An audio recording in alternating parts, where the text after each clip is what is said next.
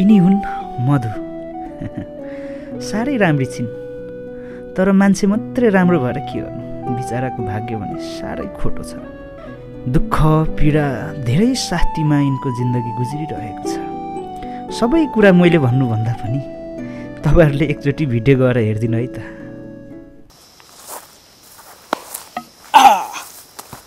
होइन हौ, बिहे गरेदेखि त केटा निकै पो हराउनु थालिस् त।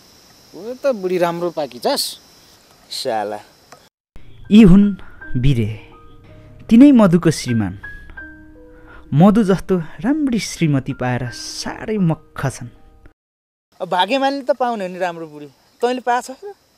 हुन त पनि मान्छे हेन्समै होस्। यिनको चाहिँ नाम हो गमदाल। यी ठट्टा मजा गर्न अलि रुचाउँछन्। कुनै बेला ठट्टा गर्दा गर्दै पनि आफू बलिको बोका भएको थाहै पाउँदैनन्। अलिकति अनुहार नमिलेको त हो नि साले। तँ चाहिँ के कति नै ह्यान्डसम छु जस्तो लाग्छ, गोबरमा लात्ताले भ्वाक्क हाने जस्तो।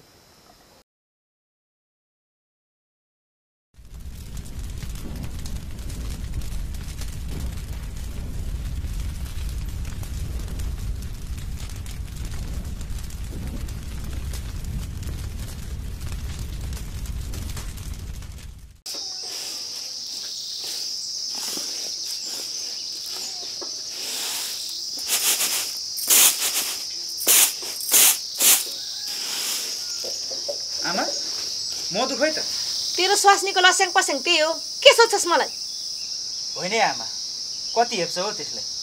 त्यो पनि त बुहारी हो, बुहारी पनि त छोरी बराबर होइन र? त्यसकै कुरा सुनेर ती प्यारी भयो नि त म भन्दा।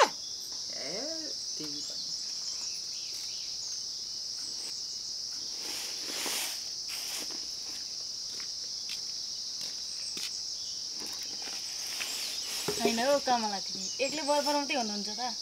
के हुनु नि सीता, छे नि हाम्रोमा अलक्षिनी बाँझिनी, त्यस्तालाई त कालले नि नटिप्दो रहेछ। त्यस्तो नभन्नु न दिदी, बच्चा नहुनु मधु बहिनीको के दोष? एकचोटि उपचार गर्न लाने हो कि?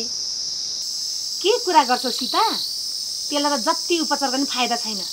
उपचार नगरेको हो र? बरु पारी लौरे साइलाको छोरी चाहिँ बेगन पाए हुन्थ्यो।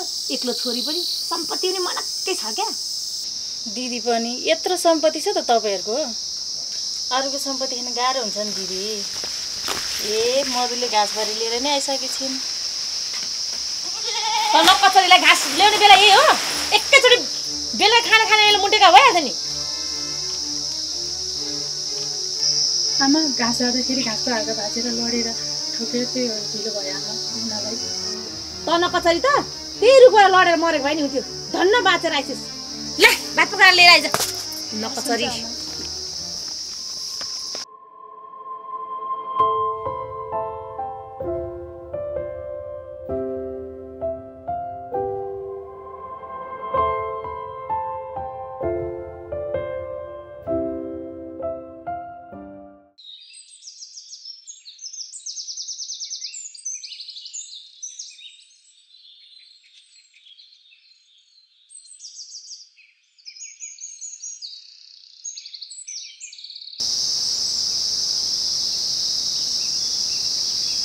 ओहो दिदी, खुट्टामा त के हो नि डाम्छ त? के हुनु नि, बोक्सीले टोकेको नि। त्यही बाँझी बोक्सीले टोकेको होला नि।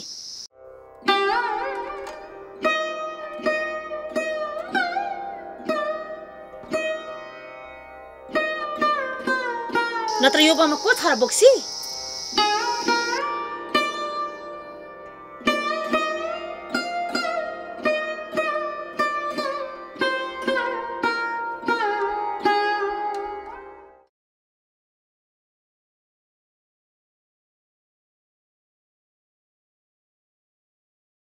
ल्याउ खाना खानु।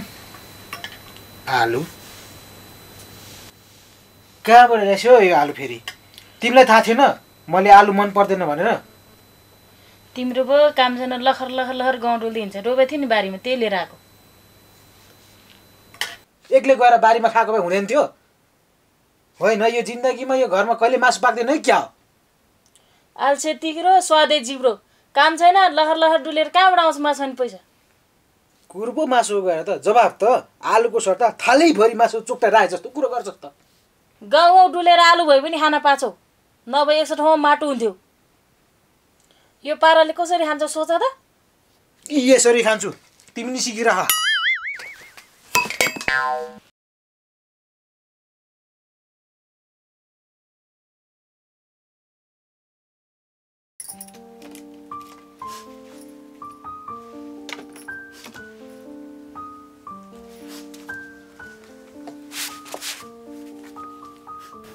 मधु, ए किन बच्चा जस्तो रोको तिमी? बरु सानो भएको भए बुझ्थिन होला, रुन्थिन होला। दिनदिन यो धारिलो छोरा चाहिँ वचनहरूमा कसरी सामना गर्नु हजुर? जुन दिनदेखि मबाट बच्चा हुँदैन भनेर थाहा पाउनुभयो त्यो दिनदेखि बाजे अलक्षिन्। हुँदा हुँदा आज त बक्सीकोसम्म आरोप लाउनु भयो।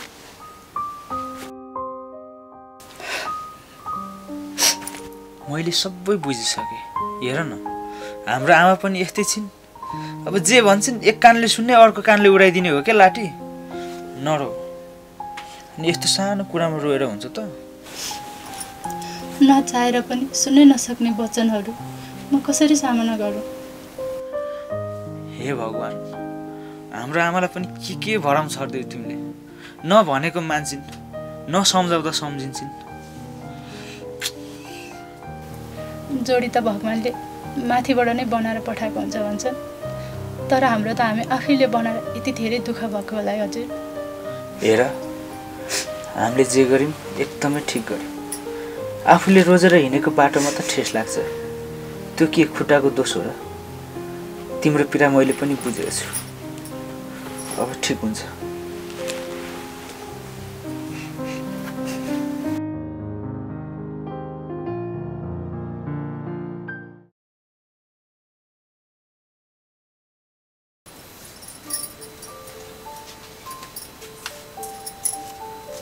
कहाँनिर ठोकेको हो भन त?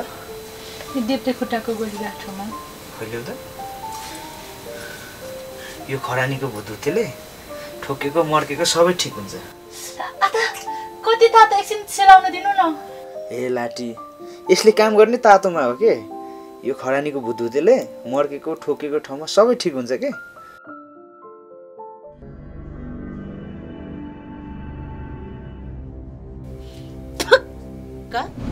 कलियुग लगाएपछि पर्ला नै हुने रहेछ नि। हाम्रो पालामा त राति श्रीमानसँग सुतेपछि बिहान ढोग्नु पर्दै खुट्टा। अहिलेको नकचरीहरूको हेर न पारा। होइन या आमा, बुढेसकालमा पनि कति पाप बोल्छ हो। चुप लाएर त बस। त चुप लाएर बस। तेरो स्वास्नीको कुरा सुनेर मलाई नसिका। जैटिङ दे, तेरै स्वास्नीको धोतीमा बेरेर बस। ए हजुर, छाडिदिनुहोस् न, उहाँ पनि हजुरकै आमा त हो नि। आमासँग मुखमुखै लाग्नुहुन्न, छाडिदिनुहोस्। काहीँ नभएको जात्रा हाडी गाउँमा आफ्नै छोरो पोल्टे भएपछि कसले दोष दिनु? होइन, निकै दोषको पो कुरा गर्दै हुनुहुन्छ। कसलाई के भयो कमला भाउजू? कसको कुरा गर्नु र बाबु? हाम्रै घरको नमुनाको कुरा गरेको नि। अनि बाबु के कति कामले आउनु भएको थियो नि? असाची भाउजू, तपाईँकोमा बाख्रा छ कि हाम्रो घरमा सुत्केरी थियो, यसो काटी खानु पर्ने छ नि। एकछिन बस्नु ल, म लिएर आउँछु। आइया यार बुढी मान्छे।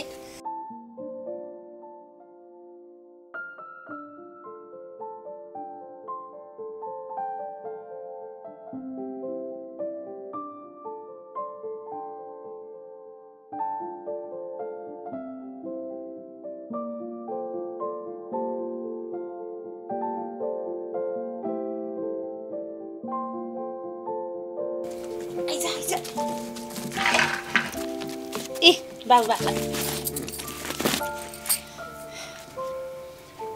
समाउनु त समय भाउजू, दाम चाहिँ कति होला?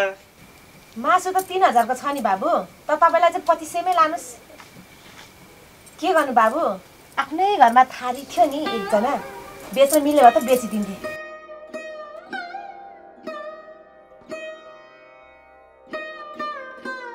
यसले बच्चा तको 4 महिना भइसक्यो, अहिलेसम्म थारको थारै। आफूलाई त थारो भनेपछि मनै पर्दैन, त्यही भएर तपाईँ 2500मै लानुहोस्। आफ्नो त घरमा नि कोही थारी छ नि, बेच्न मिल्यो भने त बेचिदिन्थे। बेच्न मिल्दैन।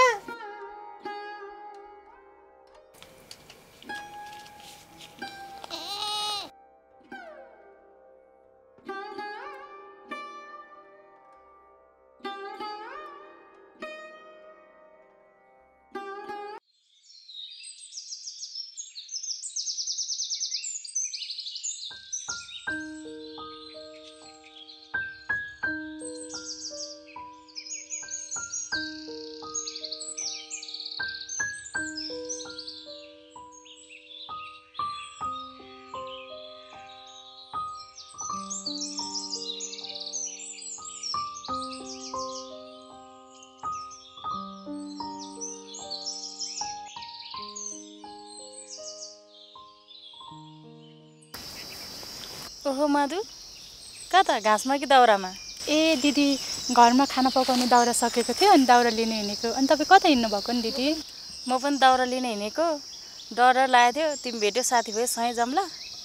हस् दिदी।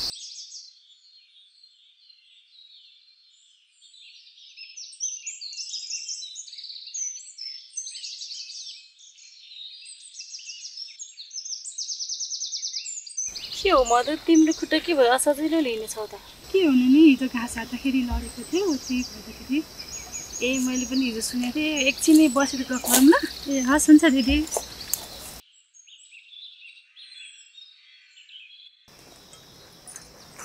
यतै बसेर गफ गरौँ न है दिदी? हुन्छ।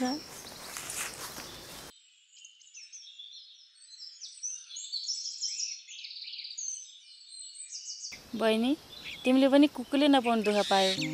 यस्तो हालत त पनि तिम्रो सासूले देखि सहँदैन। के गर्नु दिदी, कहिलेकाहीँ त झुन्डेर मर्न मन लाग्छ, तर मरेर मात्रै समस्याको समाधान नहुने रहेछ। मेरो भाग्य यस्तै रहेछ दिदी। आफ्नो कर्मलाई मात्रै दोष दिएर हुन्छ? मैले भए त जाने थिएँ त्यस्तो सासूलाई। के गर्नु दिदी, कहिलेकाहीँ त मलाई पनि साह्रो झोक चल्छ, तर के गर्नु, सासू पनि आमा बराबरको हुन्। के छुच्ची गर्नु दिदी? सधैँ सोझो भएर मात्रै हुँदैन मधु, परेको बेलामा त रिस पनि देखाउनुपर्छ।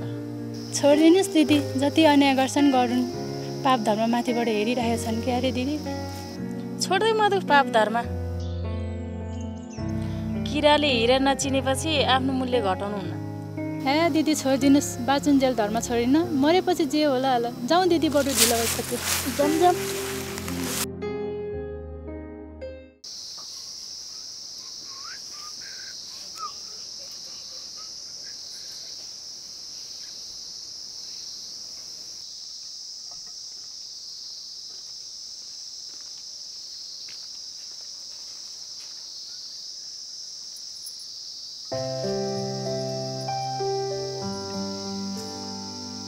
ए आयो तिमी? हजुर आएँ। आऊ बस। होइन, कस्तो तिर्खा लागेछ, पानी ए पर्दैन, तिमी थाकेर आएको हेली, म ल्याइदिन्छु नि ल।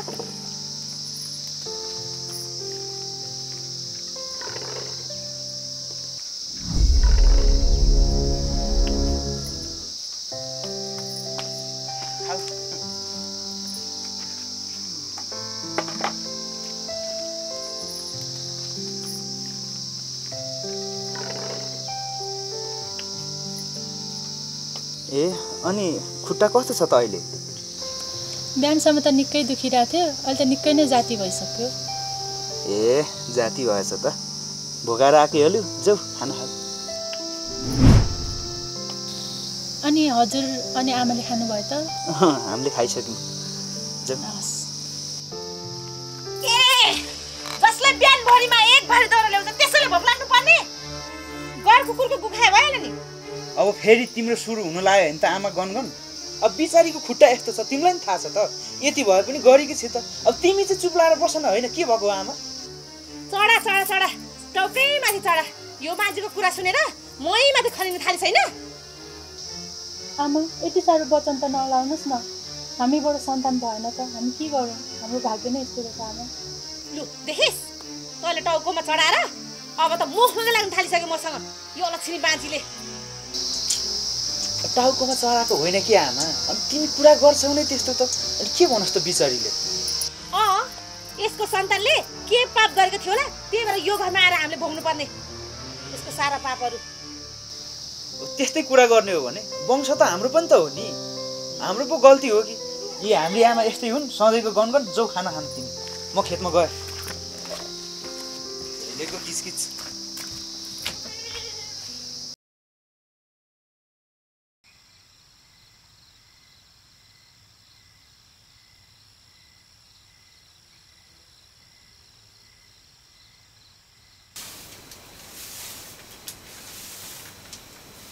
ए बुढी, साह्रै भोक लाग्यो, भात पस्की बस्की। भोक लाग्यो रे? भैँसीले दिएको खोलेछ त्यही बेर खाऊ। लौ औँसी नपुर्ने, तँलाई चाहिँ केले च्याप्यो हौ? तिम्रो मरेको बाउरा आमाको आत्माले च्यापे मलाई। झन् दाउरा लिएर आउँछु, खाना बनाऊ भनेको त तिमीलाई गाउँ नडुली नहुने होइन? मैले गाउँ दुल्दा तँलाई चाहिँ के को टाउको दुखाइ भयो? तेरो खुट्टा सापुरी लिएर डुल्या हो र? थुक ढुक्क मुर्दार तिमी चाहिँ भने यस्तै कुरा गरेर बस सिरानी गरे काइलीले भने पापा तँलाई सुन्लाएर हिँडेछ तिमी भने जसले जतिसुकै गहना लाउँछ नि तँलाई चाहिँ के को टाउको दुखायो भयो त्यस्तै कुरा गर्ने भने त पारी भक्तले बुढी मर्ने गरी कुटी कि तँलाई पनि सुरु गरौँ आम्मा यस्तो स्पिड हाने रहेछ त क्रिकेटमा बलिङ चलिरहेको छ त्यहाँ गएर हाने भइगयो नि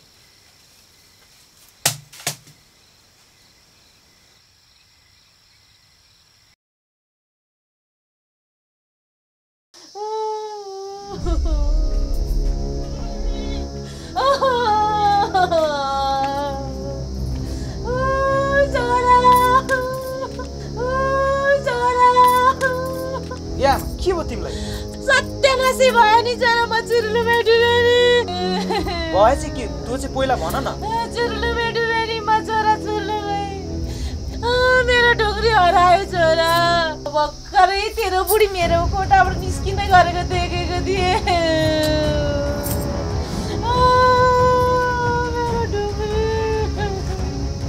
के भन्नुभएको आमा हजुरले अघि पछि त हजारौँ आरोपहरू लाउनु भएको थियो आज हुँदा हुँदा चोरको आरोप लाउनु भयो आमा यो सरासरी झुटो हजुर यस्तो पाप काम म कहाँ गर्नु सक्छ हजुर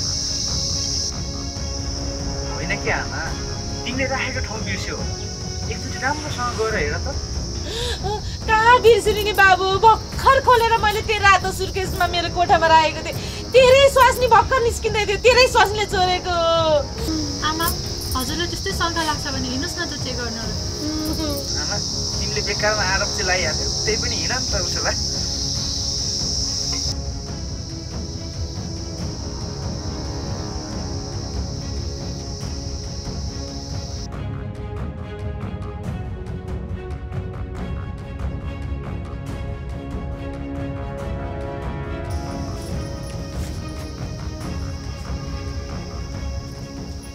लु खोज आमा कता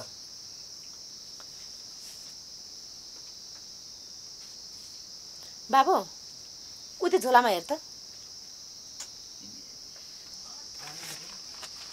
भन्दा पत्याउँदैनौ तिमी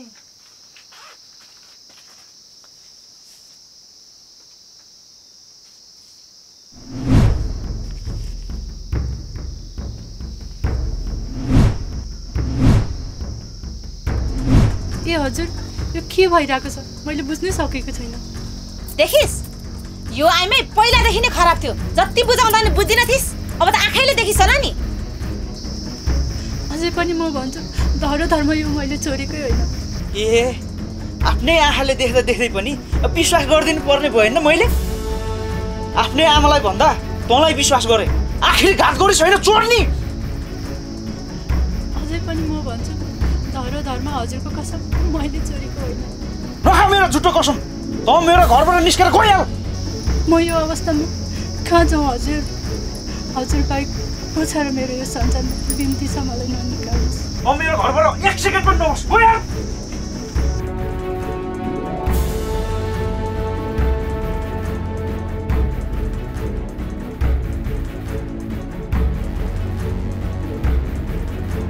बढालेर फाल्नु पर्ने धुलो बल्ल हावाले उडाएर लाग्यो अब बल्ल मेरो सपना पुरा हुने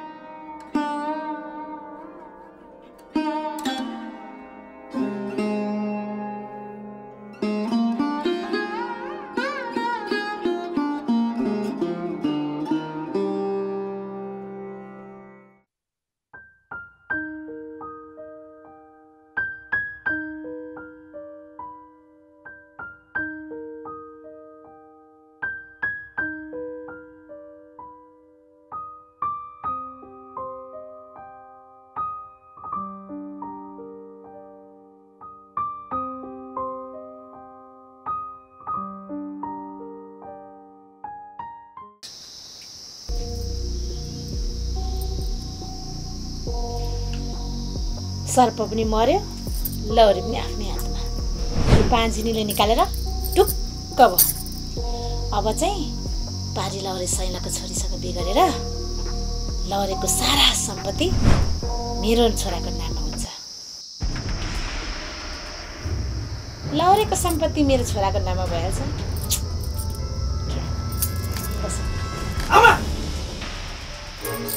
हजुर छोरा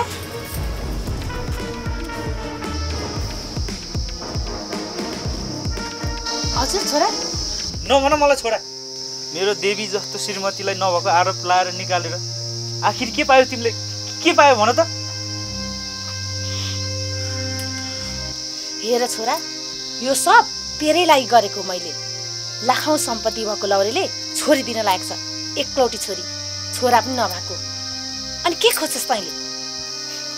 भयो, मैले बुझिसकेँ तिम्रो सबै कुरा। तिमी सम्पत्तिको लागि यतिसम्म गिर्दै रहेछौ नि। तिमीलाई सम्पत्ति नै त्यस्तो प्यारो लाग्थ्यो भने मलाई सानोमै बेचिदिएको भए त भइहाल्थ्यो।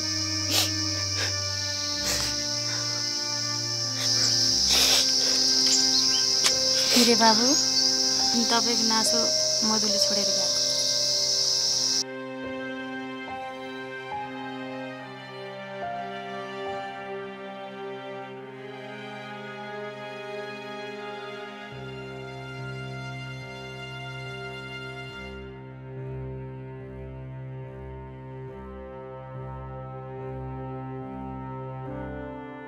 अनि भाउजू, मेरी मधु कहाँ गयो नि? खै बाबु, राति एक्लै रुँदै हिँडिरहेको थिइन्। मेरै घरमा बास बसे। जाने बेला आमा बिरामी छिन्, ख्याल गर्नु भनिदिनु भनेर जानु। भाउजू कतै त जान्छु भनेको थिइन् होला नि? खै बाबु, माइती जाम भने उहाँसँग खुसीले भागेर आएको। त्यहाँ जाने ठाउँ पनि छैन। भागेले जहाँ लान्छ वहीँ जान्छु भनेको थिइन्। हे भगवान्, मैले के पाप गरेँ यस्तो? देवी जस्तो बुहारीलाई मैले चिन्न सकिनँ। यस्तो कुरा त पहिल्यै सोचेको भए यस्तो हुँदै हुँदैन थियो नि। हेर्नुहोस् ठुली आमा, ठुलै पाप लाग्ने भयो है तिमीलाई। हेलो हेलो, यहाँ तल के भने? यहाँ तल भिरबाट मान्छे लडेर मरे जस्तो छ, एकचोटि हेरेर आइज त। ल म आइहालेँ।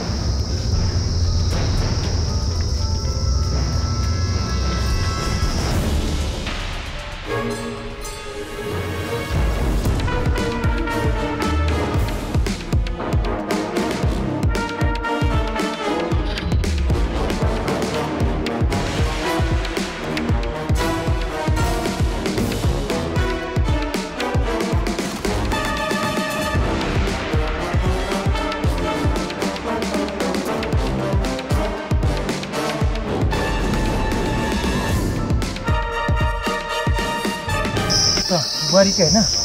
ओ के भयो? भएको छैन, मान्छे छैन, छोडेर जा होला कि। हिँड्न, उता खोज्न जाऊँ उता। हिँड्न, हिँड्न। भाइ, त्यहाँ तल को हाम फालेर मरेर छ? कोही पनि हाम फाले छैन दाइ। त्यो लुगा फालेको रहेछ दाइ। मैले भने नि होइन के, कति चिन्ता गर्छस् हौ। ल भाइ।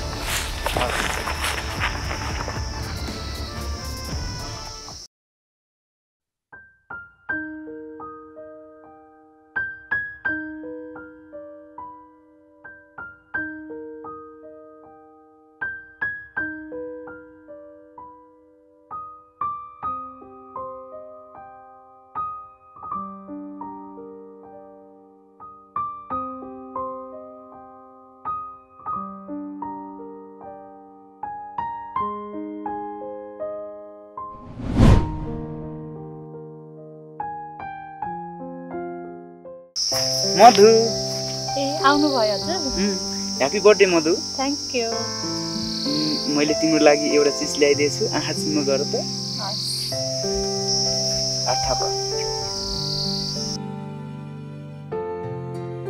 हेर त। वाह, यो मेरो लागि ल्याइदिनु भएको? अनि कसको लागि ल्याइदिनु? Thank you. Welcome.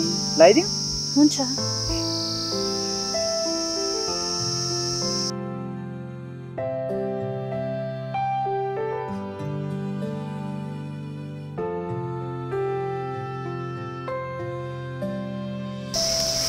I love you. Love you to.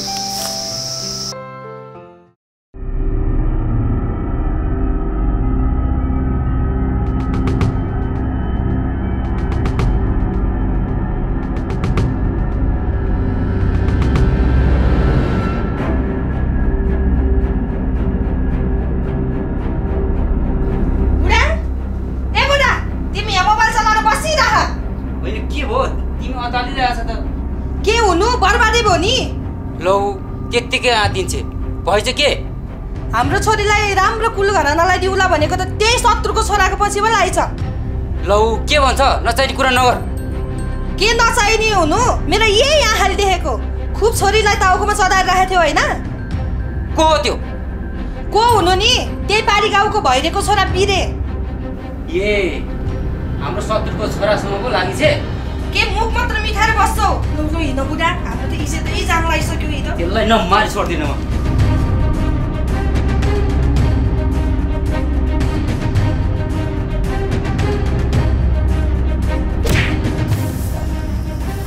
के त आमा तर्नको छोरीलाई आमा कुल पुलाएर राखेको यही छाडाभरि हिँड्नलाई हो? मेरो छोरीलाई फसाउन खोज्ने होइन खुब। आमा आमा छोड्दैन। आमा छोड्दिनुहोस्। बा यति पिँढीलाई तपाईँहरू छोडिदिनु भएन भने म यही भिरबाट हात फालेर मरिदिन्छु बा। ए तँलाई आज हामीभन्दा प्यारो यही भइस होइन? तँ हाम्रो लागि मरिस। जाउँ बुढी।